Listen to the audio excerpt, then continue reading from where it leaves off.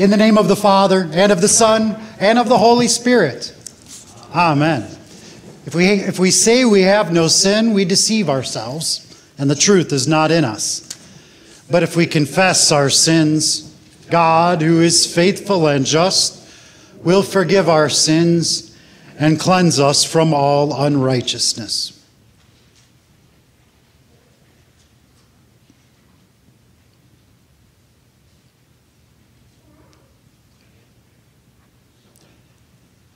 Let us then confess our sins to God our Father.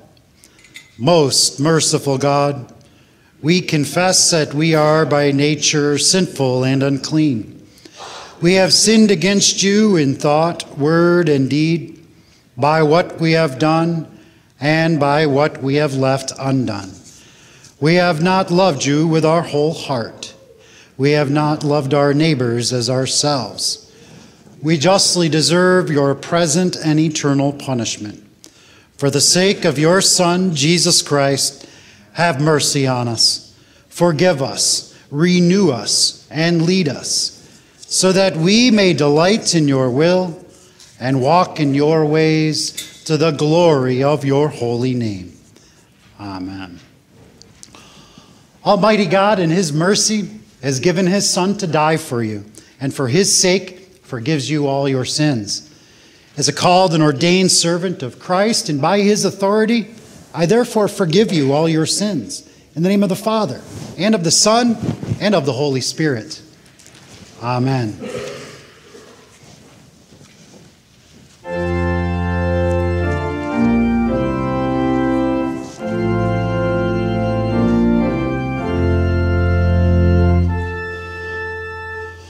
Your lightnings lighted up the world, the earth trembled and shook.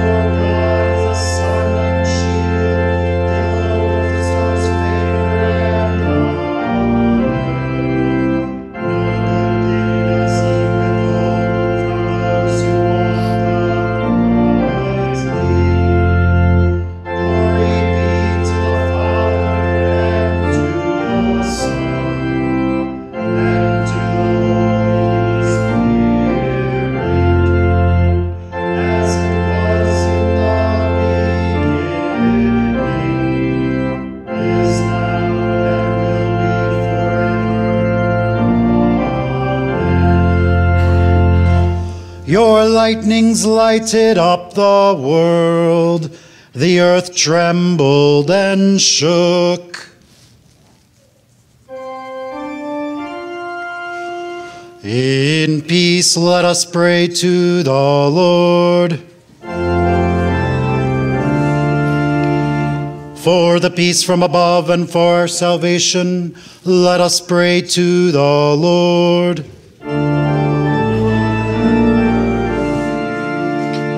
For the peace of the whole world, for the well-being of the Church of God, and for the unity of all, let us pray to the Lord.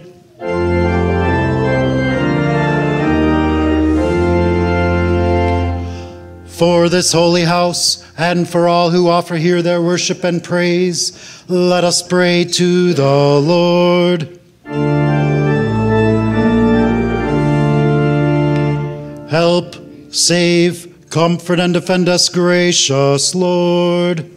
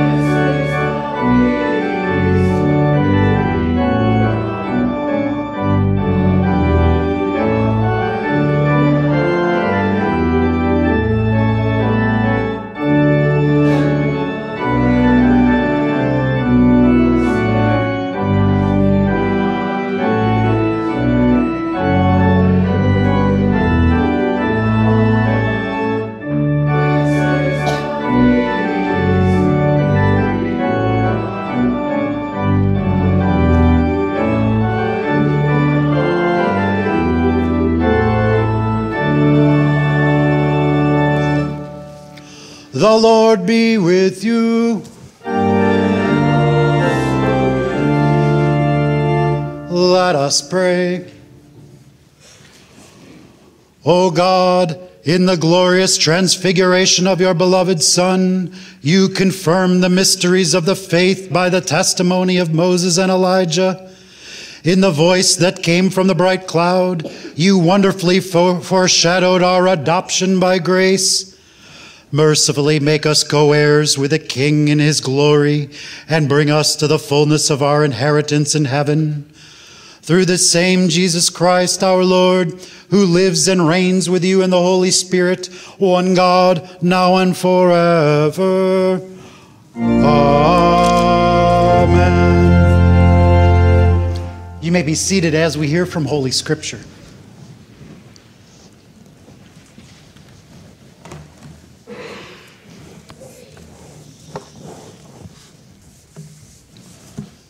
The Old Testament reading for the transfiguration of our Lord is from Exodus chapter 34.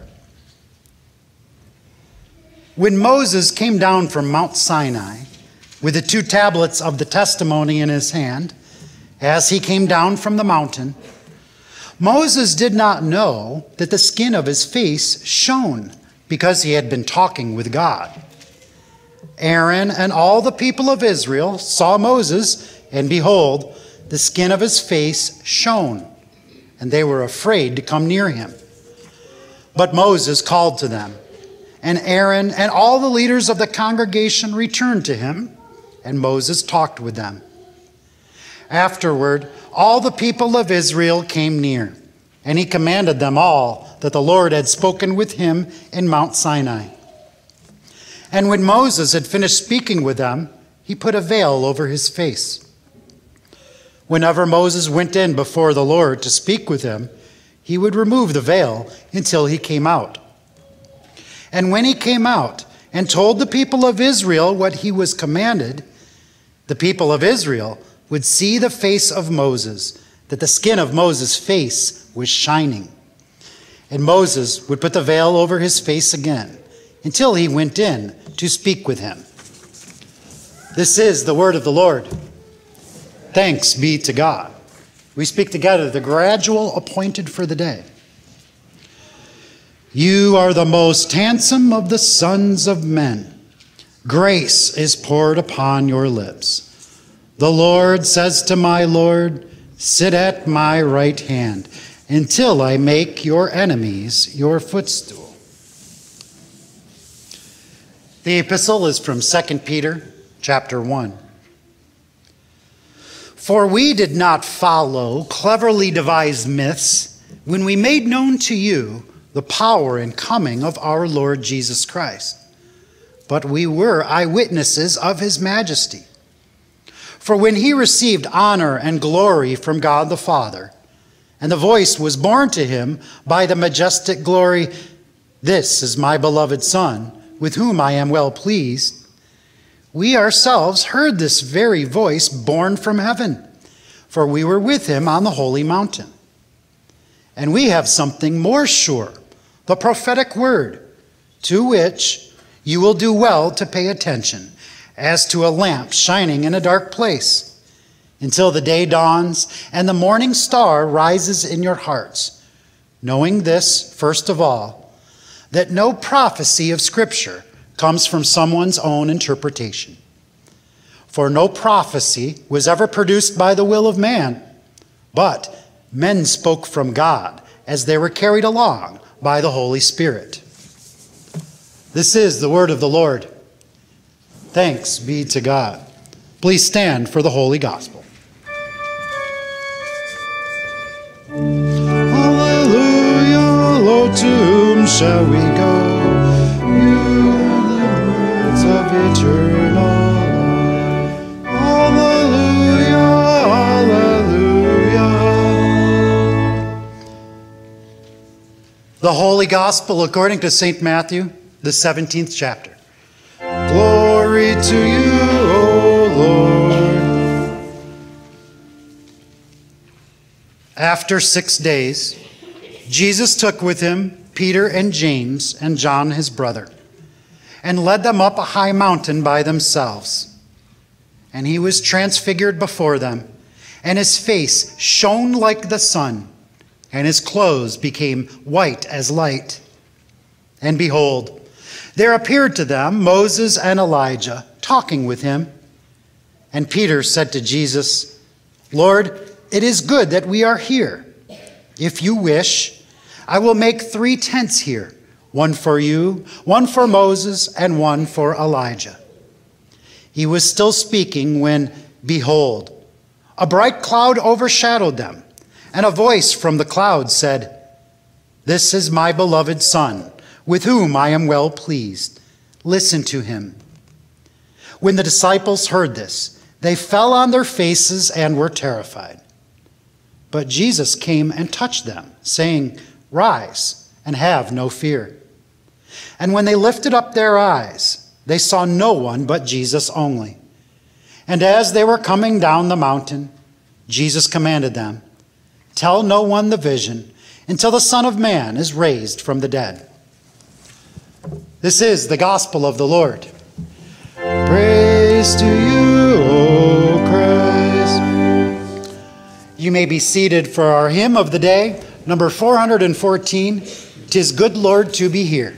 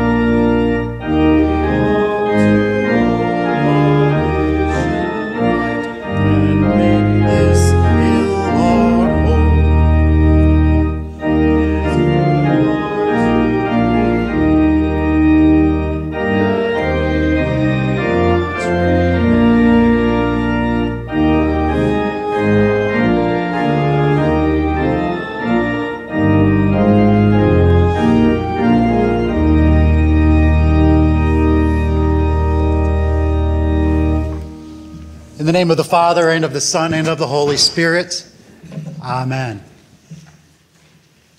The Epiphany season comes to a close with the greatest of epiphanies in our gospel. We hear of Jesus and how Jesus is presented to us in his glory as fully man and fully God. We also hear of Jesus and the majesty of his divine authority. The Epiphanies are his glory and his authority. And these things were revealed to men on a mountain. God chooses high places for high transactions.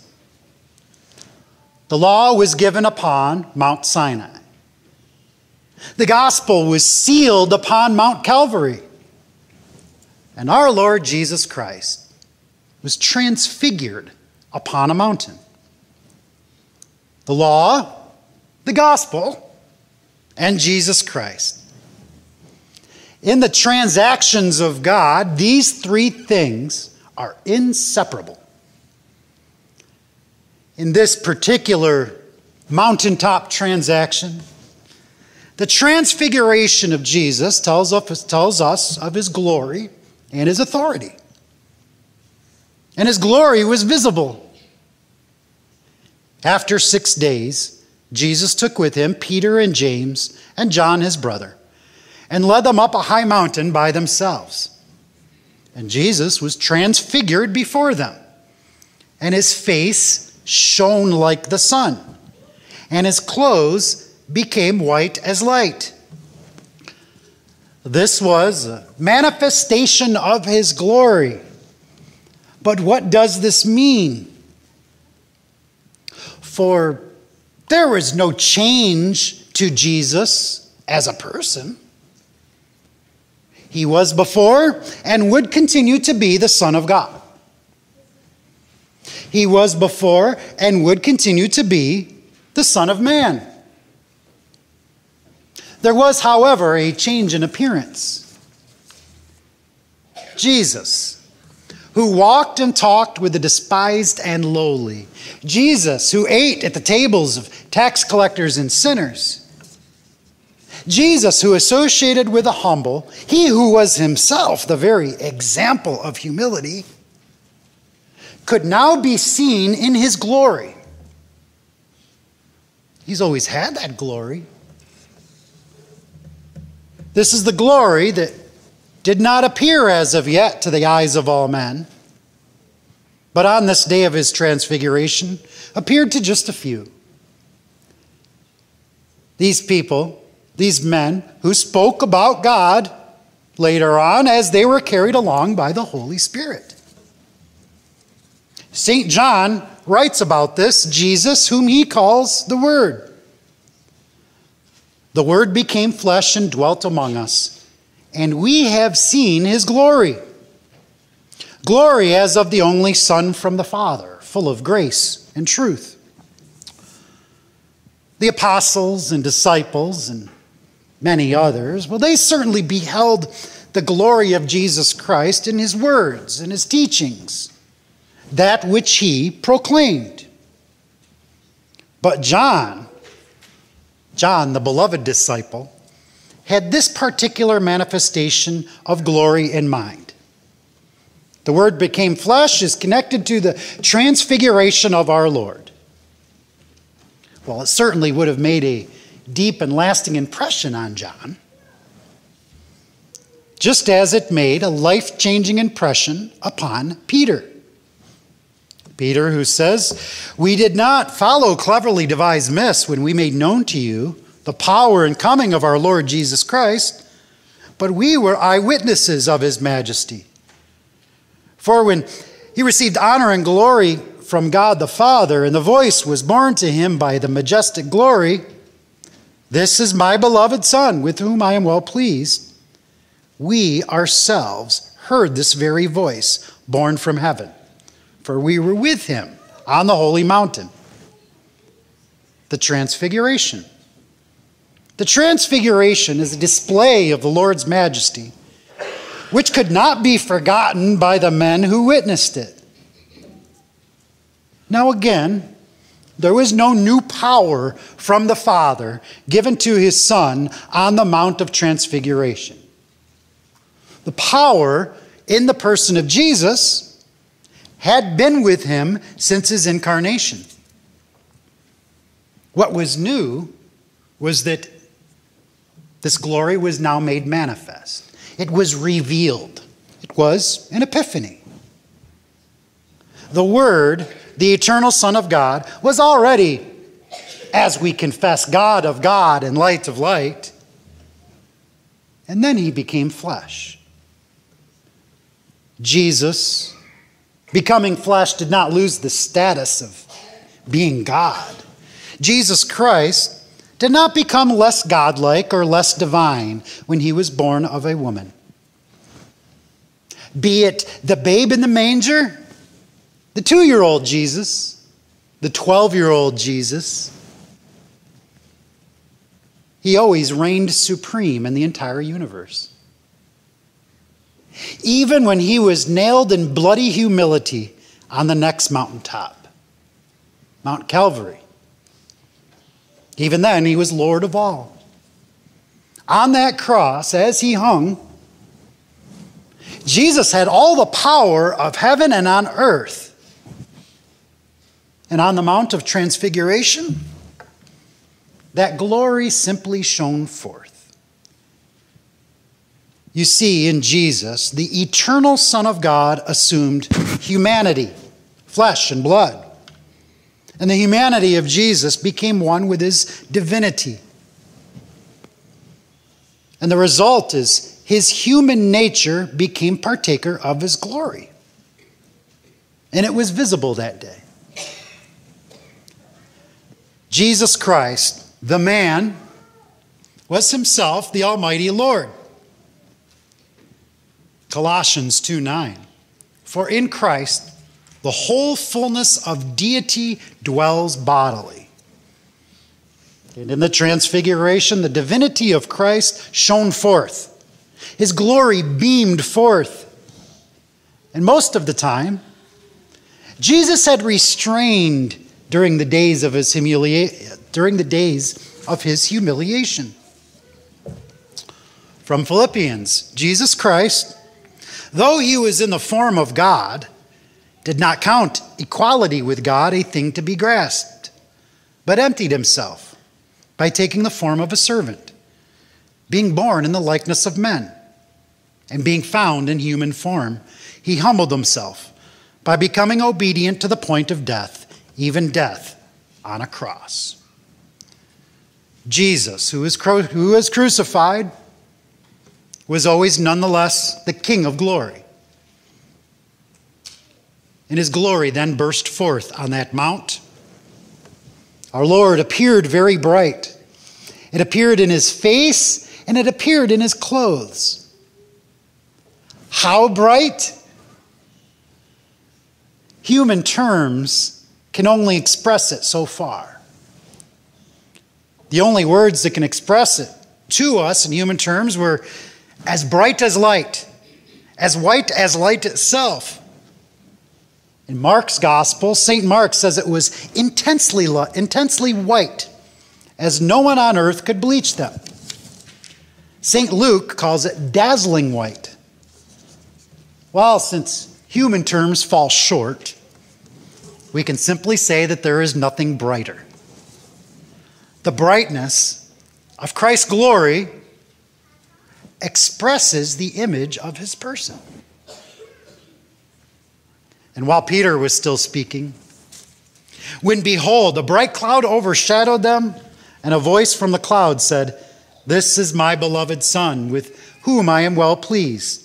Listen to him." Christ is declared to be the eternal Son of God. Therefore, he holds divine authority, to which we all must bow in reverence. It is authority that on that day of transfiguration was seen and heard. Jesus did not usually appear this way. Isaiah of the Old Testament speaks of Christ.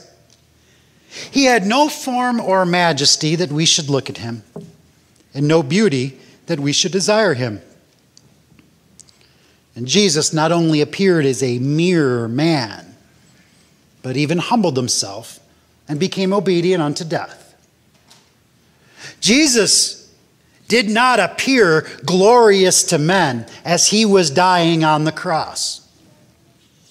Suffering and death do not appear to us as glorious moments, but rather it appears weak. It appears gory. But in the design of God to save your soul, he does not seek to convince you by sight. What should convince you is the voice of authority that came from the bright cloud that day. "This is my beloved Son, with whom I am well pleased. Listen to him." You want to be convinced of your faith? Listen to him. For we walk by faith, not by sight. And since the testimony given by God is that Jesus is the eternal Son, his authority must be recognized by all. Just as Peter said, he received honor and glory from God the Father. Listen to him. Listen to Christ. He is your guide. He is your King. Jesus Christ says to you, if you abide in my word, you are truly my disciples, and you will know the truth, and the truth will set you free. Jesus even says of his own words, the words I have spoken to you are spirit and life. These words have power. These words bring the light of truth. These words deliver your heart from the bondage to sin. There are no other words you should listen to more. Jesus has loved you unto the point of death. Jesus, who has loved you, stretches out his hands now to save you. Jesus speaks to you now through his word of faith.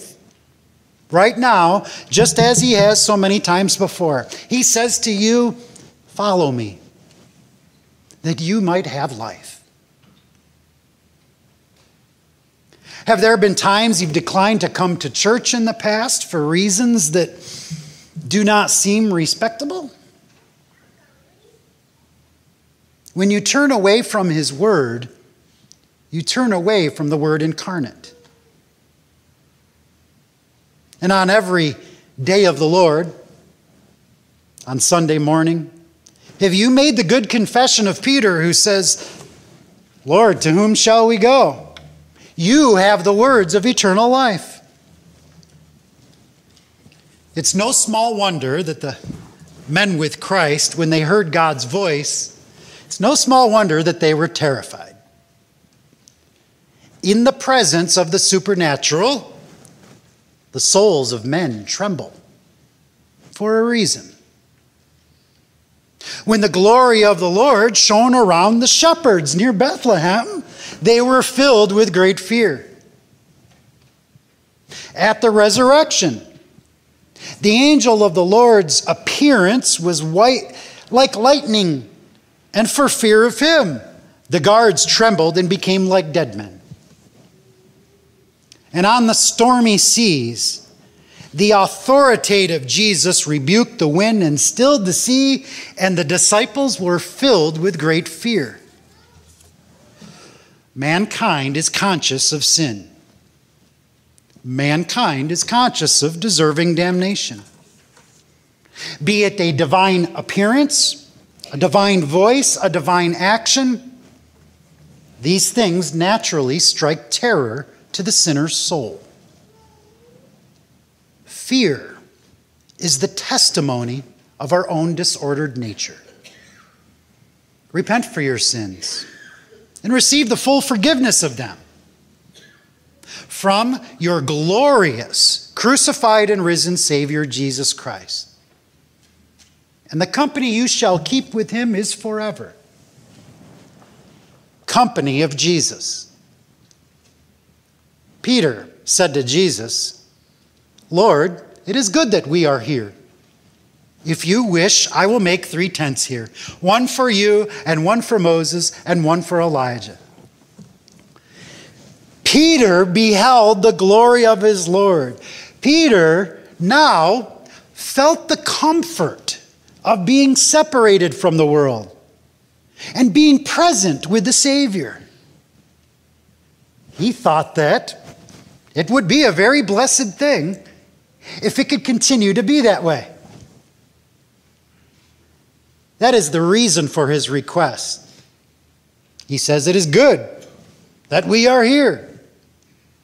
And Peter even continues, if you wish, if it is your will, O Lord. Peter rightfully desired the company of heaven. Peter rightfully leaves it up to the desire of the Lord. So then, Peter asked Jesus a question for the right reason. But the question was not devoid of selfishness. He says, if you wish, I will make 3 tents here. So Peter desired the continued company of the Lord of glory. Peter did not desire his Lord's lowliness and suffering. Peter was forgetful of the necessity of the cross that had been told to him. You see, Peter's conscience hid from him the necessary tribulations to come before the kingdom of glory is reached. We too want the Lord of glory's company. We too want the enjoyment of Christ's splendor and beauty. We want to see the Lord, for we have the assurance of our sins being forgiven. And we think that we are readier than ever to exclaim, "It is good, Lord, to be here. Let us make 3 tents and stay for a while." And this is good. We rightfully desire the company of Christ in heaven. But like Peter, we overlook that there are still foes for us to face, that we must fight the good fight of faith, that we must behold our Savior in his suffering, and that we ourselves must be persecuted as his followers. We must take up our crosses and endure affliction. We have our work to do. We must continue our journey. The time for rest from work is when evening comes. Deuteronomy chapter 23. But that time is not yet. It'll only be for a little while. Only a little while. And we shall see today's promise with our own eyes. What else is in this promise? Well, that those who have departed in the faith are still alive. And the bodies of the dead shall rise again. Behold, there appeared to Peter and James and John Moses and Elijah. 1,500 years earlier, Moses died and was buried. 900 years earlier, Elijah went up by a whirlwind into heaven. Old Testament Moses and Old Testament Elijah appeared to the apostles. These were Moses and Elijah themselves. They were not apparitions, they were not ghosts, they were not holographic images, and they were certainly not in any sort of dreamlike state. It was Moses and it was Elijah. They were of the days of old, but yet they were with Christ. Christ, of whom all the prophets bear witness. Christ, of whom they themselves prophesied. That they prophesied that he was their redemption by his suffering, by his death. So my friends, those who die in the faith are still alive and quite happy. It's good for them to be there. The disciples beheld Moses and Elijah as living people. 5 chapters later in Matthew, Jesus says, "And as for the resurrection of the dead, have you not read what was said to you by God? I am the God of Abraham, and the God of Isaac, and the God of Jacob. He is not God of the dead, but of the living." Jesus, who speaks these words, was transfigured before the disciples. He is your Lord. He is your God. And by the grace of God, you have heard his words. The truth has been made known to you, that there is salvation in Christ and in no one else. The Epiphany season comes to a close with some great epiphanies in our gospel. The transfiguration of our Lord took place on a mountain. And in the coming church year season, we look forward to the next mountain, Mount Calvary, where the greatest of transactions took place. The payment for sin, not with gold or silver, but with holy, precious blood. In the name of Jesus. Amen.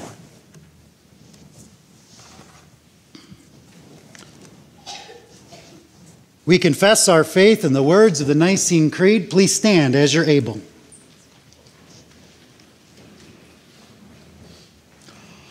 I believe in one God, the Father Almighty, maker of heaven and earth, and of all things visible and invisible, and in one Lord Jesus Christ, the only begotten Son of God, begotten of his Father before all worlds, God of God, light of light, very God of very God, begotten, not made, being of one substance with the Father, by whom all things were made, who for us men and for our salvation came down from heaven, and was incarnate by the Holy Spirit of the Virgin Mary, and was made man, and was crucified also for us under Pontius Pilate.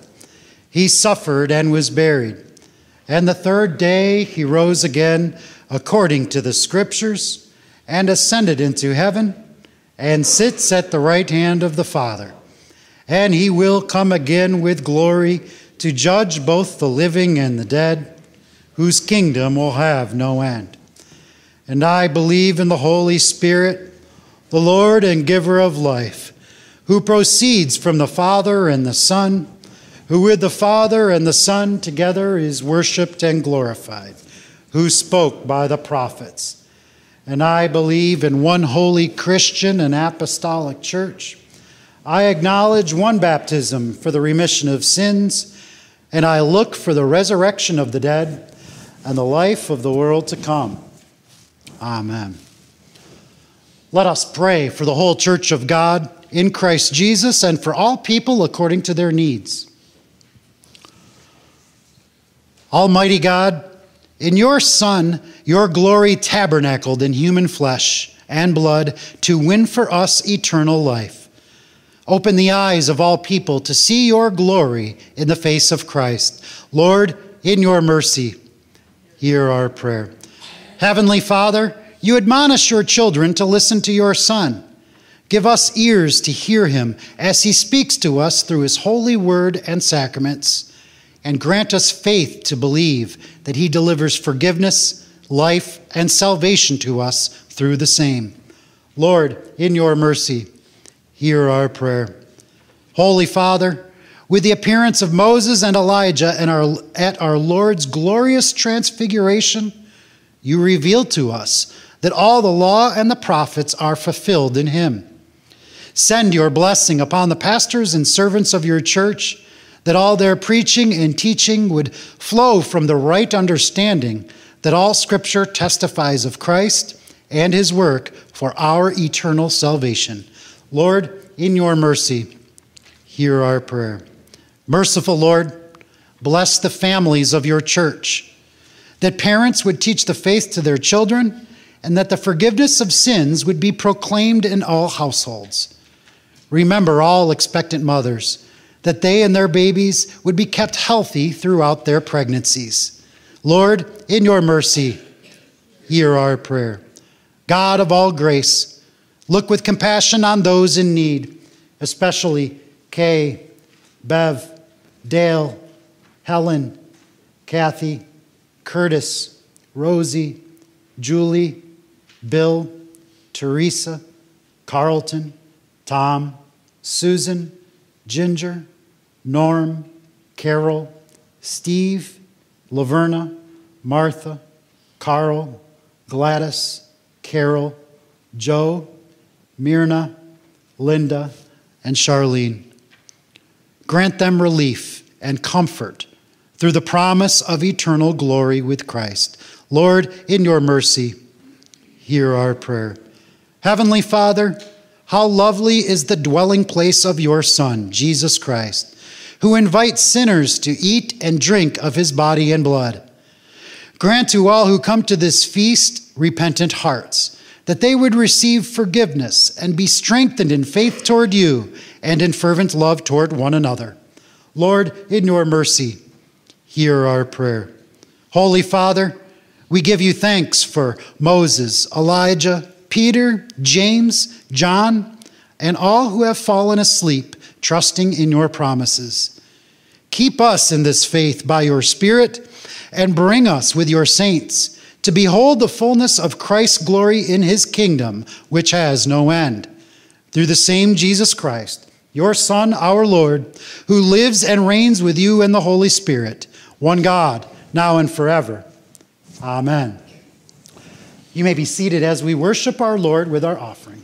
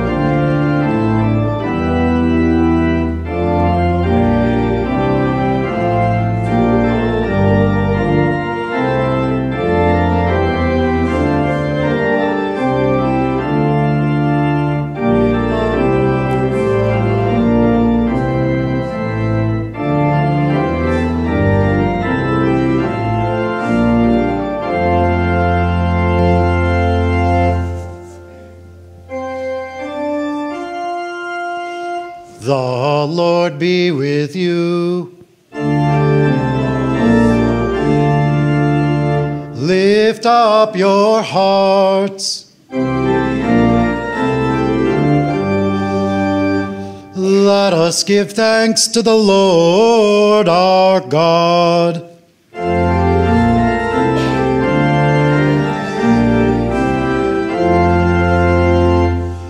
It is truly meet, right, and salutary that we should at all times and in all places give thanks to you, Holy Lord, Almighty Father, everlasting God, through Jesus Christ our Lord, who at his transfiguration revealed his glory to his disciples, that they might be strengthened to proclaim his cross and resurrection, and with all the faithful look forward to the glory of life everlasting.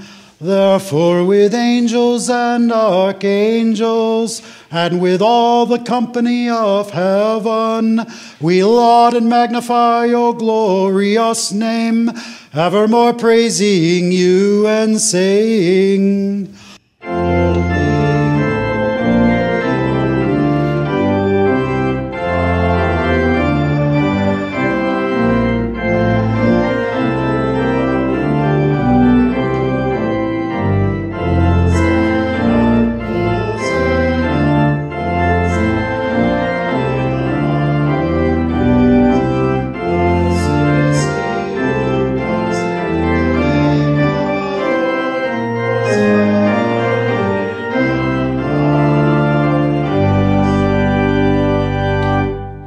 Blessed are you, Lord of heaven and earth, for you have had mercy on those whom you created and sent your only begotten Son into our flesh to bear our sin and be our Savior. With repentant joy, we receive the salvation accomplished for us by the all-availing sacrifice of his body and his blood on the cross. Gathered in the name and the remembrance of Jesus, we beg you, O Lord, to forgive, renew, and strengthen us with your word and spirit.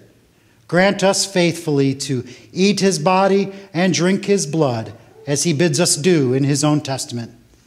Gather us together, we pray, from the ends of the earth to celebrate with all the faithful the marriage feast of the Lamb in his kingdom, which has no end. Graciously receive our prayers, deliver and preserve us. To you alone, O Father, be all glory, honor, and worship, with the Son and the Holy Spirit, one God, now and forever. Amen. Our Father, who art in heaven, hallowed be thy name. Thy kingdom come, thy will be done, on earth as it is in heaven. Give us this day our daily bread, and forgive us our trespasses, as we forgive those who trespass against us. And lead us not into temptation, but deliver us from evil. For thine is the kingdom, and the power, and the glory, forever and ever. Amen. Our Lord Jesus Christ, on the night when he was betrayed, took bread. And when he had given thanks, he broke it and gave it to the disciples and said, "Take, eat. This is my body, which is given for you. This do in remembrance of me." In the same way also, he took the cup after supper, and when he had given thanks, he gave it to them, saying, "Drink of it, all of you. This cup is the New Testament in my blood, which is shed for you for the forgiveness of sins. This do as often as you drink it in remembrance of me."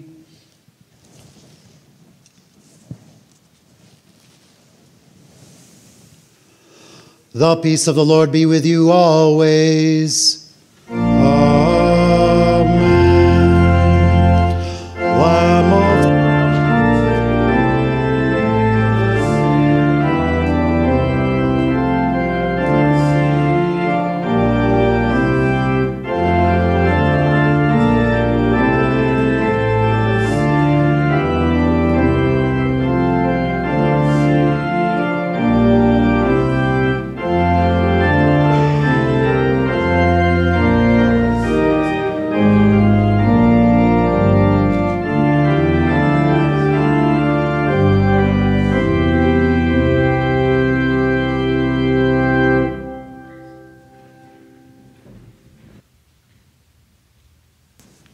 Please stand as we thank the Lord.